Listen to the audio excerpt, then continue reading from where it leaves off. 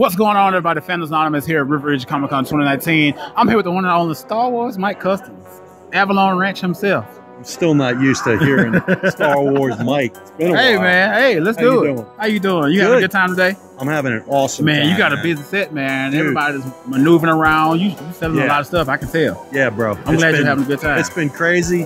The con owners, Zach and Chris. Oh yeah. Great guys. Real great guys. And but yeah, we're having a ball, man. It was super busy this morning, and we still got people coming in, going out, buying stuff. Yeah. So as it should be. That's what it's all about, right? Most definitely. Yeah. You know, we always having a good time, man. We're up and down this road. Where you going to next?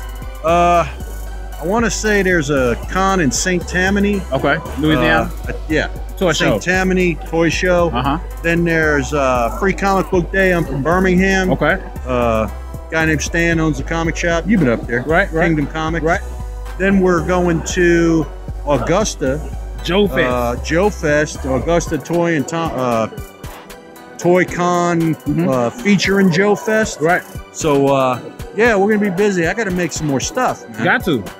You got to. I was hoping that it would do this, but I didn't expect it. You know.